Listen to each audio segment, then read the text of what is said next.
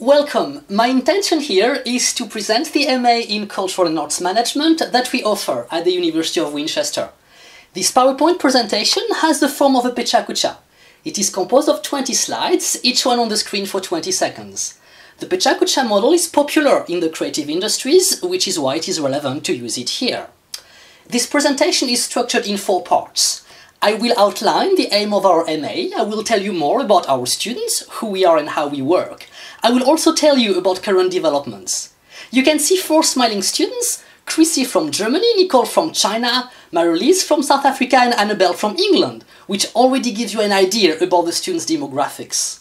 The overall aim of our MA is to prepare students to work successfully at management level in artistic and cultural organizations. We cover the whole range of artistic organizations, from fine arts to performing arts, from galleries to theaters, via poetry, dance and music. Our cohort of students is very international, hence all those passports. We've had students from Israel and Colombia, from France and Japan, from Canada and Spain. Our MA has elements of flexibility, important for part-time students who complete the course for professional development purposes, hence this image of the ladder going towards the sky. All our MA graduates are employed in a range of settings. For example, at the Nuffield Theatre in Southampton, where 2 of our graduates work, or at the Anvil Theatre in Basingstoke, where 2 other graduates are employed. You can also see a photo from Dove House School in Basingstoke, a special needs school where an MA graduate is head of drama. Upon completion of the MA, some students prefer to be self-employed and set up their own businesses, as Caroline and Annie here, in events management and the music industry. We have a strong focus on enterprise, and we prepare our MA students to such pathways. They use the MA as a springboard into their own freelance career. Our MA is professionally relevant. This is its distinctive feature, its unique selling point. This is reflected in our pedagogy itself, the way we work through workshops and discussions and tutorials, in the assessment, with assignments that correspond to realistic forms of communication, and the input of guest speakers from the creative industries. To give you an example, students do not write a 20,000 words dissertation at the end of their studies, but they have to complete a professional project, which can be very concrete, as Philippa here, a painter, who organized and curated an exhibition of her own paintings. That was our final assignment for our MA a couple of years ago. For visual artists, exhibitions can be in a gallery, this is the traditional model, or they can be online. And last year, one MA student, Gil, designed and curated an exhibition of his work online.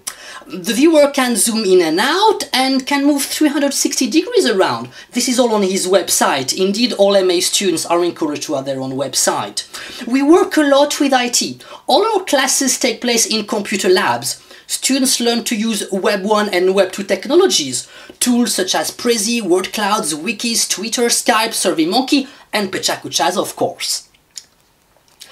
We do not just spend all our time in front of computer screens though.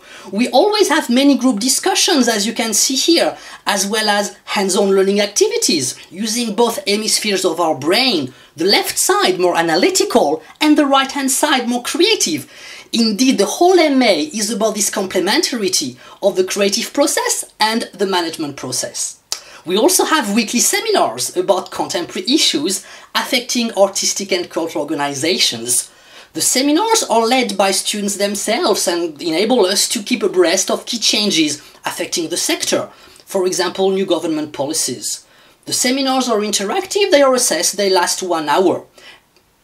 We do not just talk about artistic and cultural organizations, we also go and visit them, largely thanks to our network of alumni. For example, last month we went to the British Museum, where Sam took us on the VIP tour she normally gives to foreign dignitaries. She also explained to us matters of security with bodyguards, which is yet another way of learning about arts management. We also set up and organize our own projects, even on a small scale. For example, fundraising for Japan, following the tsunami of March 2011. So we do not live in an academic bubble of arts and academia, but we engage with the community and the outside world.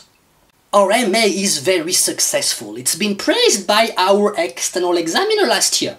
To quote him, "The modules are well designed from the curriculum point of view, combining simplicity, with flexibility, which promotes relevant learning for each individual. Students too have always given us very good feedback.